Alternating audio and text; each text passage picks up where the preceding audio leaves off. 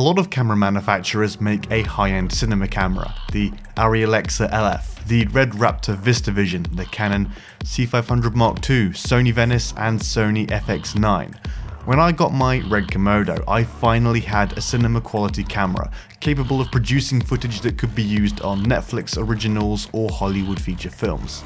However, it doesn't have a full-frame sensor. Viltrox sent me their EF to RF speed booster to review. It's designed to work with the Red Komodo and the Canon C70, which are currently the only cameras with a crop sensor. It features a full set of electrical contact pins to allow data to pass between the camera and the lens, meaning autofocus and image stabilization will still work. It features a 0.71 times reduction of focal length, which reduces the Komodo's crop factor from 1.33 to 0.94, slightly larger than full frame. This effectively makes the Komodo's sensor only 7% smaller than the Red Raptor's. The speed booster also allows more light to hit the camera's sensor, which effectively makes all of your lenses faster. On the adapter, there's a micro USB port which will allow you to update the firmware and keep the adapter compatible with new cameras and lenses. There's very little play in the adapter, certainly no more than the official Canon EF to RF adapter which was included with my Komodo. If you're using a Red Komodo and a camera cage, such as the small rig one that I'm using, you will need to unbolt the tripod mount from the bottom of the adapter. Are you ready, dear? Oh, we must be sure there's no turning back once we're out the door. Leave your message here on the telephone, 'cause we've no idea when we're coming home. Any place we wander to, any season we go through, I'll be fine as long as I'm with you.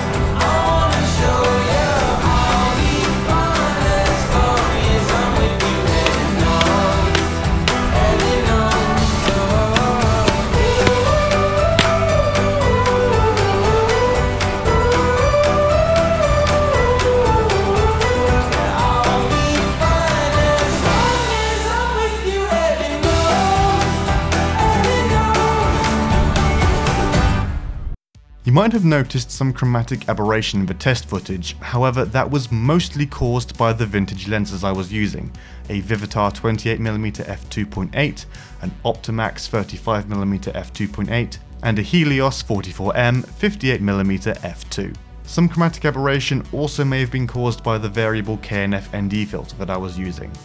Because of this, all of the following example footage has been shot with Canon L lenses and no ND filters. I've cropped in the image to match the field of view, as we're only interested in looking at the optical properties of the speed booster. I noticed a bit of an increase in chromatic aberration in the trees, but I did have to crop the image into nearly 400% to see it.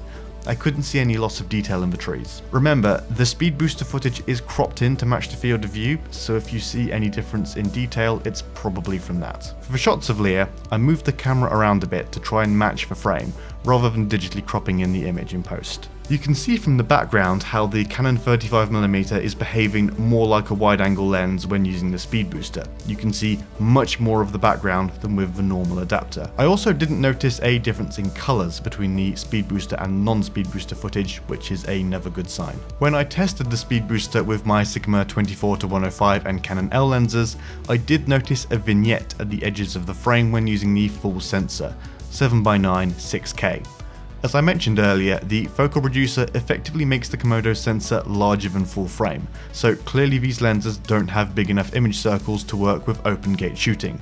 Open gate shooting means using the full sensor. My vintage prime lenses were all absolutely fine, but it is worth keeping this in mind if you're planning on using photography lenses and 17x9 6K shooting. On the subject of the Sigma 24-105, whilst my Canon L lenses did work very nicely on the speed booster, the Sigma makes strange noises when I zoom in and out. It sounds like the aperture is changing, but it shouldn't be, as the lens is a continuous f4 and it doesn't make these noises with the normal RF to EF adapter. The autofocus also doesn't work properly. It tries to do this one-shot autofocus behavior, which is very unusual and none of my other lenses behave like this. However, to be fair to Viltrox, on the website they never claim that their lens works with Sigma lenses. On the website they're clearly showing Canon L lenses, so that's what the speed booster has been tested to work with. If you're looking for a speed booster for your Red Komodo or Canon C70, this Viltrox speed booster is definitely worth considering. It's less than half the price of the offerings by Metabones and Canon, and it's good optically. The only real issue is the slight chromatic aberration that gets introduced. If you're using Canon L lenses, vintage lenses or manual cinema lenses and you want a wider field of view as well as to make your lenses a bit faster, then this Viltrox speed booster is a great option, especially considering how much more affordable it is than the competition. If you're interested in any other equipment and already own some Viltrox lenses, Viltrox is running a photography competition with several £1000s worth of equipment to be won. You have until the 22nd of May to enter, and the link to enter the competition is in this video's description. How do I know when it comes off? It will fall off.